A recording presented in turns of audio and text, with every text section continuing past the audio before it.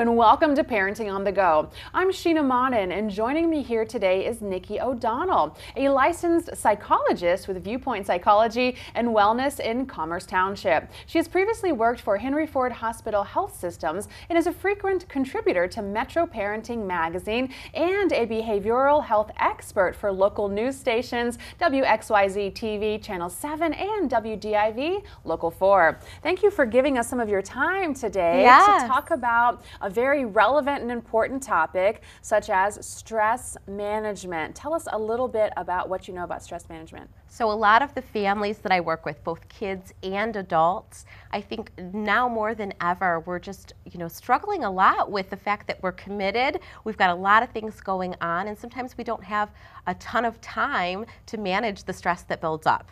So, there's positive things in our life that can contribute to stress, like the end of a school year, which a lot of kids are going through. I never thought about the positive parts. Wow, right. That's great. And also the negative things, right? So the things that sometimes we either maybe can't control that are happening in our lives, or, maybe the people surrounding us, even that sort of negativity. So I'm seeing a lot of that. A lot of the work that I do is helping people identify what are the stressors that we can manage and maybe eliminate from our lives, and then also how do we build up a tolerance to the things that maybe we can't get rid of. Wow, do you think people have any idea that positive events do bring stress? Isn't it kind of interesting? That just blew my mind. I never thought about that before. Absolutely, but those are the things too where sometimes if we're really doing something exciting, or we've got a lot going on, some people will describe even their vacations, like I need a vacation from my vacation. Yeah. It's fun, but it still triggers the same stress response in the body. Wow. So we still need to really focus in and pay attention to those needs as well. What are some of the signs that we can look for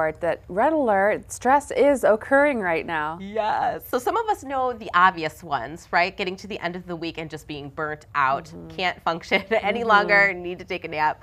But the other thing that I think is important to know is that stress triggers cortisol to build up in the body. That's the stress hormone. Oh, okay.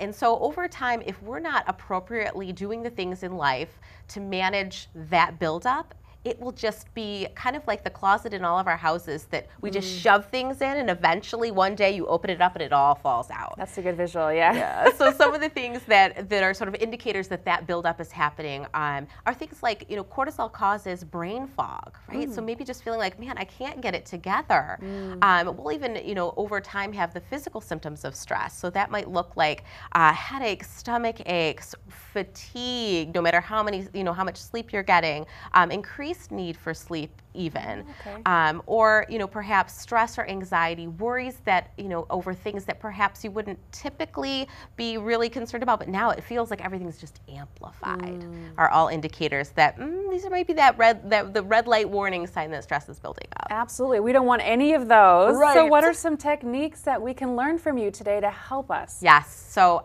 this is something, these are, I picked just a few things that out of my toolbox that I love to share with families, both adults that I work with and the kids, especially the teenagers as well, because man, my goodness, this is like a time in history where they are very stressed as well.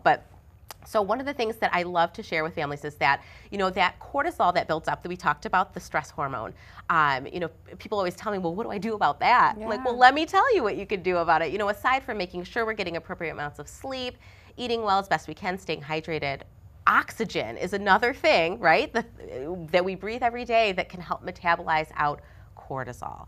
So beyond just the take a deep breath, I love to teach a technique called bubble breathing, which sounds kind of fun, right, or interesting, a little strange. Most of us can have a memory at some point, either with ourselves or our children, of blowing bubbles. And so what the act of blowing bubbles, taking the wand, taking a deep breath in through our nose, all the way through our diaphragm, and then blowing out through our mouth.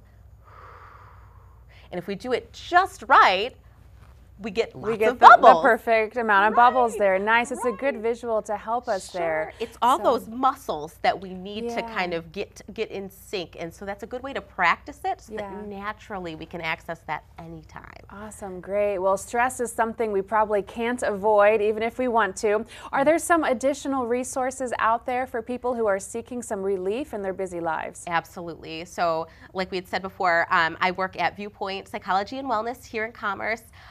And one of the things, so our website, Viewpoint, pw.com, we have a wealth of information and knowledge there, as well as clinicians who are just so caring and diverse in their therapeutic approaches. So I think the other thing is, if you're feeling like stress is building up and you're not sure what to do, just like if you had a toothache, you would go to the dentist. This is another thing. Absolutely, come talk to us. Great, absolutely. Thank you so much for being here today. Sure, this important Sheena. topic that we discussed. Thank you.